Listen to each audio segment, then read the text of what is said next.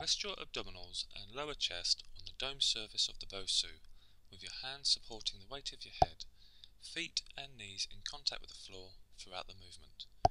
Exhale and smoothly lift your chest off the Bosu, aiming to look straight ahead, using the muscles of your lower back and glutes to perform the movement. Try and hold in the upper phase for 2 to 3 seconds prior to inhaling and slowly returning back to repeat again for the desired number of repetitions.